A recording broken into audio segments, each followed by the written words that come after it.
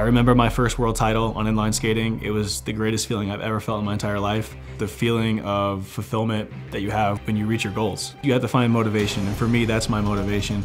It always has been. In inline, I was a 28-time world champion, multiple record holder. My transition from inline to ice actually came out of necessity. I found myself wanting a new challenge. I needed another step in my life. When I discovered speed skating, it was naturally just a good fit. My name is Joey Mantia, and I'm a long track speed skater. My ultimate goal is to become an Olympic champion. My training regimen is pretty rigorous. I think to be a high-end athlete of any sport, you have to have that as a key component. That's not only just putting in hours, but it's putting in quality work as well. A lot of high volume stuff and high intensity. Plyometrics and isometrics, mental preparation, all that plays a big role. When it comes to speed skating, there's just a lot of ailments and pains that your body goes through and that you're experiencing. And you're hunched over, you're in a real low squatted position. You have to be in a very tight and strong position all the time. The static buildup that you have, it does a number on the back, it does a number on the shoulders even, the hips, IT bands get very tight, knees, basically everything from ankle to neck, I would say, is involved in that on some level. Especially for me, the older I get, the more sports science comes into it and the more you have to actually pay attention to your body and recover correctly. Hydrotherapy is a great way to keep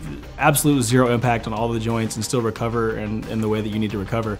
I am in a sport where it is a completely outrageous, stressful environment when you're racing. It's hard to have your body perform and recover and do all the things it needs to do when you're not in a good place mentally. And on those long days when I come home and I do have those aches and pains in my back and my neck and my tendons are screaming at me, I'm just gonna hop in there, get in the lounge and just spend 30 minutes decompressing and just let the spa do its job. Being able to go out in my backyard and just hang out, just stare at the mountains and put myself in a good place to rewind and reset is gonna be the most beneficial for me. Ultimately, just bringing peace of mind and putting my body back together when I need to get ready for the next training session is gonna be absolutely indispensable.